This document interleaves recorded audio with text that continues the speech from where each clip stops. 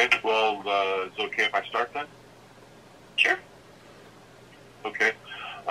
Given the circumstances, you want to forego the Pledge of Allegiance? Okay, we will forego the Pledge of Allegiance. Roll call then. Mr. Allred. Here. Mr. Ballantyne. Here. Mr. Deaver. Here. Mr. Parker. Here. Mr. Evans is here. Let the record show that all directors are in attendance on this phone call. I will entertain a motion to approve the agenda. And when you make the motion, if you'll state your name, please. Jim Ballantyne. Deaver. Motion by Mr. Ballantyne and Mr. Deaver. Any further discussion? All in favor via roll call. Mr. Allred. Aye. Mr. Ballantyne. Yes. Mr. Deaver. Aye. Mr. Parker. Yes.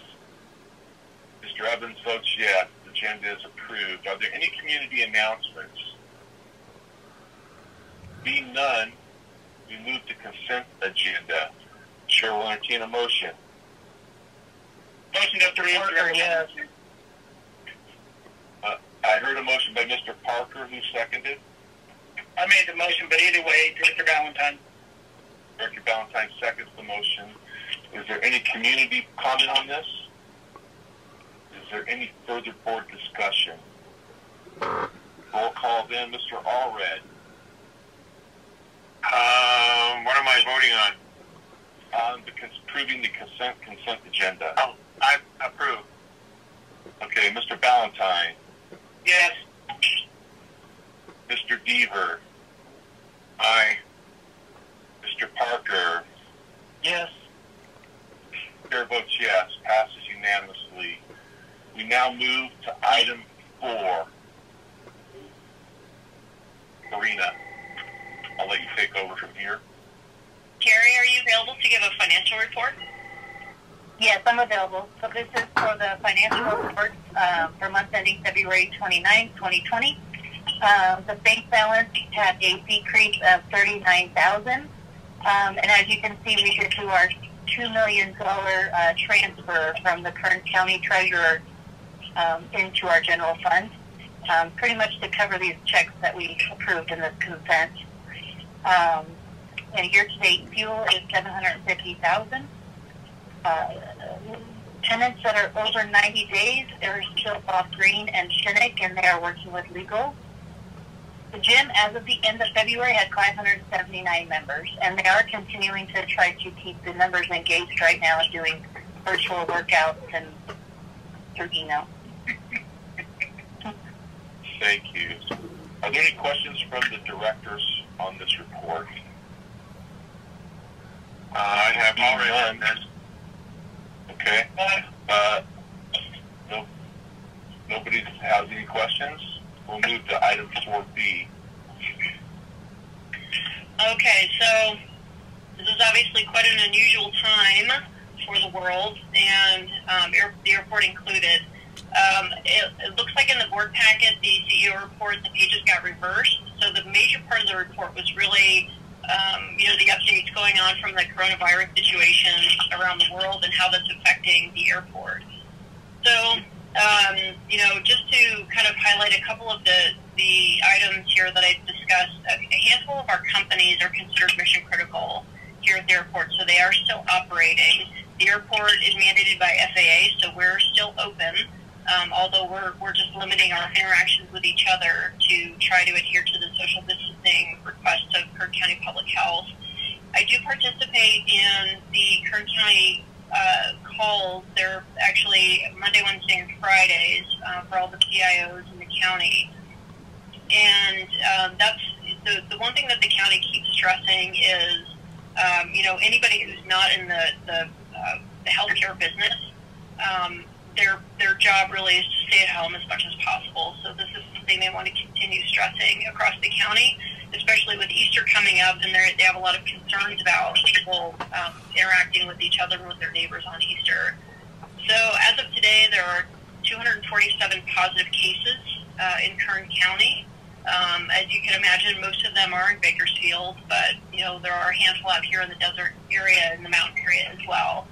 So that's the one thing they just want to continue highlighting, is to adhere to the social distancing standards. In terms of things like the CARES Act, for example, we're really digging into how that could affect us, how it could affect our customers. Should we experience some financial hardships here? I'm not seeing that yet, but we are keeping a close eye on this, and we'll continue to observe, daily how any of these impacts might affect our customers and the airport. So we'll keep the board updated on this. But in the meantime, we continue to operate sort of business as usual, minus those few concessions. Our Taxiway Charlie project is still on track, where we've already advertised for the project, and we expect to have bid openings at the end of the month. So according to FAA, everything is still going to be on track with this project. So we continue to make our plans. Maintenance team continues to work around the airfield to make improvements and ensure that we're ready for flight when operations do commence again. And that's about it, unless any of the directors have specific questions on the situation or how any of this might be impacting the airport. I'm happy to answer those questions. I have a comment. I'd like to commend Karina for the wonderful job she's been doing, keeping us informed, and I presume keeping everybody on the airfield informed. But it's magnificent. It really helps us know what's going on, not only on the airport, but throughout the county. Thank you. Thank you, Bill. I appreciate that. Yes, thank you, Karina. Are there any directors that have questions for Karina regarding her report? I had one about Carrie's report. Regarding the gym, what is a virtual workout?